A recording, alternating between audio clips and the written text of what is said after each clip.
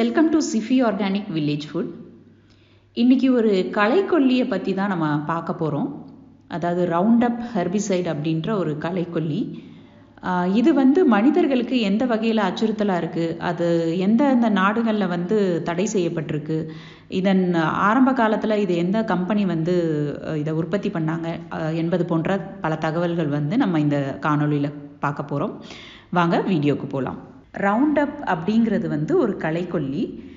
இது எதில் தயாரிக்கப்படுது அப்படின்னா கிளைஃபோசேட் அப்படிங்கிற கெமிக்கல்னால. இதை தயாரித்தவங்க யாருன்னா யூஎஸில் இருக்க மான்சான்டோங்கிற நிறுவனம்.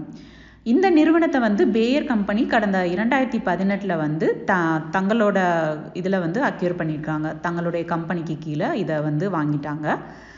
இந்த கிளைஃபோசேட் களைக்கொல்லி தான் யூஎஸில் முழுக்க உபயோகிக்கிறாங்க. இதில் மெயினாக என்ன மூலக்கூறு அப்படின்னா ஐசோப்ரோப்பலமின்ங்கிறதோட உப்பு கலவை தான் இந்த கிளைஃபோசேட். இந்த களைக்கொல்லியானது கடந்த 1976 புழக்கத்துக்கு, அதாவது சந்தைக்கு வந்தது. சரி, இந்த களைக்கொல்லி எதெல்லாம் தடுக்குது களைகளை, அது போக எதை கொல்லுது அப்படின்றத பார்ப்போம். பறந்து வளரக்கூடிய களைகள், அதாவது அனைத்து வகையான களைகள் மற்றும் புற்களை இது கொல்லுகிறது. ஓகே, இது இப்போது விவசாயத்துக்கு பயன்படுத்தினா சேஃபா அப்படிங்கிறத நம்ம பார்ப்போம். இதன் மூலக்கூறுகளான பாலிஎத்தோசைலேட்டட் டாலோ அமைன், அதாவது POEA மிகவும் நச்சுத்தன்மை கொண்டதாக இருப்பதால் இது நீர்வாழ் உயிரினங்களுக்கு அச்சுறுத்தலாக உள்ளது. இதன் மூலக்கூறுகள் சரியான விகிதத்தில் தயாரிக்கப்படாமல் மிகவும் அடர்த்தியாக தயாரிக்கப்பட்டால் நிச்சயமாக இது மனிதர்களுக்கு உடல் நலத்திற்கு தீங்கு விளைவிக்கும். இதை எந்தெந்த நாடுகள் தடை செஞ்சுருக்காங்க அப்படின்னா Argentina, Austria, Australia, Bahrain, Belgium. இப்போ இந்த நீங்கள் ஸ்லைடில் பார்க்குற இத்தனை வகையான நாடுகள், கிட்டத்தட்ட நிறைய நாடுகள் இந்த களைக்கொல்லியை தங்களுடைய நாட்டில் தடை செஞ்சுருக்காங்க. சரி, இப்போது எதுக்காக இந்த ஒரு உரம் மட்டும் இப்படி பல்வேறு நாடுகளில் தடை செய்யப்பட்டிருக்கு அப்படிங்கிற காரணத்தை தேடி பார்த்தோம்னா பல நாடுகளின் பல்வேறு விதமான ஆய்வறிக்கைகள் தெரிவித்த சில முக்கியமான முடிவுகள் தான் இதுக்கு காரணம். கேன்சர் நோயை மனிதனுக்கு ஏற்படுத்துகிற பல்வேறு விதமான காரணங்களில் இந்த கெமிக்கலும் ஒன்றுன்னு உறுதிப்படுத்தியிருக்காங்க. பூமியில், அதாவது தரையில் வாழும் பல உயிரினங்களை அழிக்கிறதோட மட்டும் இல்லாமல் மனித DNA மற்றும் குரோமோசோம் டேமேஜ், இப்படி பல விளைவுகளை ஏற்படுத்துகிறதாகவும் உறுதிப்படுத்தியிருக்காங்க. ஓட்ஸ் சம்மந்தப்பட்ட பொருட்களில் தான் இந்த கெமிக்கல் அதிக அளவில் காணப்பட்டதாக ஆய்வு முடிவுகள் தெரிவிக்குதுங்க.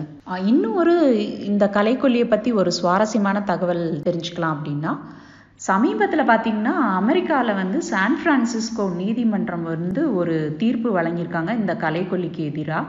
அது உலக நாடுகளையே திரும்பி பார்க்க வச்ச ஒரு தீர்ப்புன்னு நம்ம சொல்லலாம். அதாவது இந்த மான்சான்டோ நிறுவனம் என்னன்னா உலகத்தையே விவசாயத்தை தன்னோட கண்ட்ரோல்குள்ளே கொண்டு வரணும் அப்படின்னு நினைக்கிற ஒரு நிறுவனம்.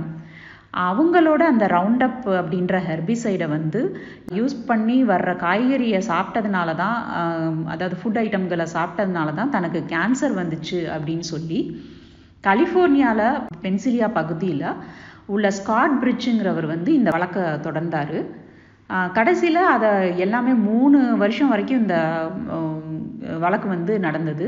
அந்த வழக்கு விசாரணை கடைசியில் மான்சான்டோ நிறுவனம் 2000 கோடி ரூபாய் நஷ்டஈடு கொடுக்கணும் அப்படிங்கிற தீர்ப்பை அங்கே சான் பிரான்சிஸ்கோ நீதிமன்றம் சொல்லியிருக்காங்க. இதெல்லாம் ஆய்வு செஞ்சு அந்த அறிக்கை வெளியிட்ட பிறகு தான் அவங்க 3 வருஷம் எடுத்திருக்காங்க. இது உண்மையிலேயே இந்த ஹெர்பிசைட் ரொம்ப மனிதர்களுக்கு அச்சுறுத்தலாக இருக்குது, கேன்சர் விளைவிக்கக்கூடியதுன்றதை கண்டுபிடிச்சு அவங்க தீர்ப்பு சொல்லியிருக்கிறாங்க. நீங்கள் கேட்கலாம், இப்போது இந்தியாவில் எந்த அளவுக்கு இதனுடைய பயன்பாடு இருக்குது அப்படின்னு சொல்லி. பஞ்சாப் மட்டும் நம்ம இந்தியாவிலே இதை தடை செஞ்சுருக்காங்க.